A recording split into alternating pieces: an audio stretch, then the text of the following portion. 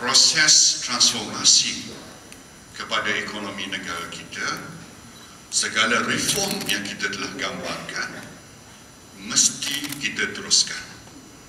Sebarang indication, sebarang bayangan bahawa atau isyarat bahawa proses ini akan kita perlahankan ataupun akan kita kaji semula akan memberi isyarat yang begitu negatif kepada ekonomi negara kita.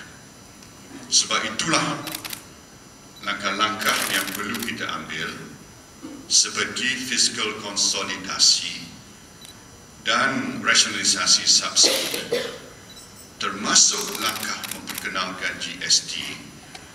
Ini semua mesti kita lakukan dengan kaedah dan cara yang berhemat, tidak keterlaluan dari segi pelaksanaannya, dalam erti kata membebankan rakyat, dan kita mesti melakukan langkah-langkah ini supaya kedudukan kewangan negara semakin mantap dan semakin kokoh.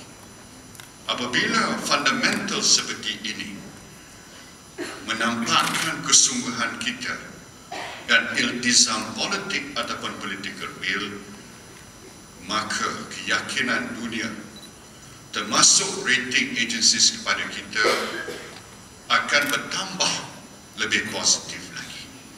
Inilah yang perlu kita lakukan supaya gambaran kemampuan competitiveness of the Malaysian economy dapat kita tingkatkan lagi. Saya yakin dan percaya bahawa cara seperti ini kita akan dapat menunjukkan kemampuan kita untuk bersaing dengan ekonomi-ekonomi yang lain. Kerana kita perlu kepada kadar pertumbuhan yang sederhana tinggi. Kalau tidak ada growth, kalau tidak ada pertumbuhan ekonomi, masalah kita akan bertambah lebih berat lagi. Kalau kita nak melakukan apa saja, termasuk fiskal konsolidasi, tanpa pertumbuhan ekonomi yang baik, yang merasakan, cabaran ini akan menjadi lebih rumit lagi. Sebab itu komitmen kita untuk mencapai kadar pertumbuhan dalam lingkungan 5%. Mungkin lebih sikit, mungkin kurang sikit, tapi dalam lingkungan 5%. Tahun sudah kita dapat 4.7%. Tahun ini mudah-mudahan kita mungkin dapat lebih daripada itu. Ini mesti kita pastikan pencapaian ini.